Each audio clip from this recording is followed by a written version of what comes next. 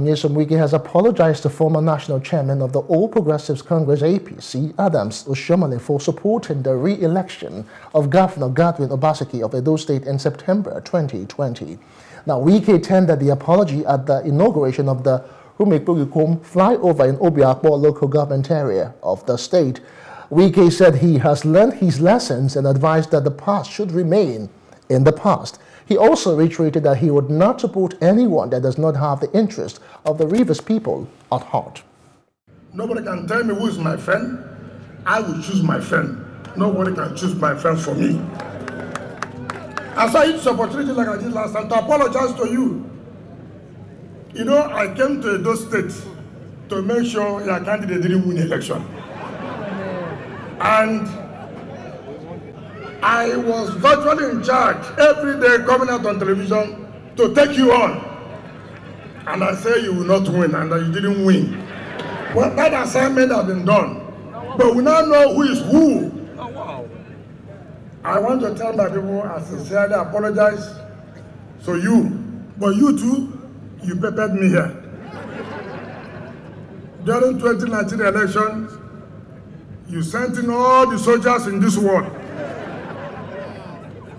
But the people stood firm and resisted it. So you did me one, me I did you one. Now we are friends.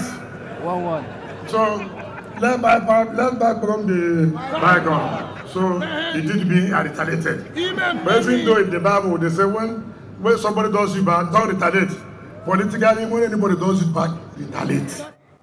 Inaugurating the flyover project, Oshiomhole lauded Wike for initiating and completing many beautiful projects in River State. Now, Oshiomhole denied using the Army or Navy or Air Force and other security agencies to disrupt the 2019 governorship campaign in Rivers and elections while he was the national chairman of the APC.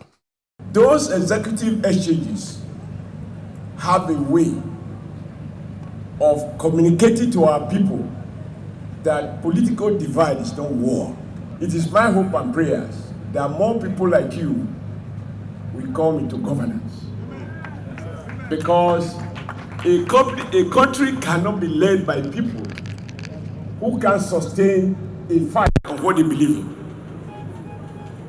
Somebody asked me, on the matter I don't do, I said, you cannot correct the truth. I mean, you can't change a position you have taken on principle if the basis of the decision has not changed. That is character. So I am with you in your conviction that we must deal with issues of character and trust in leadership.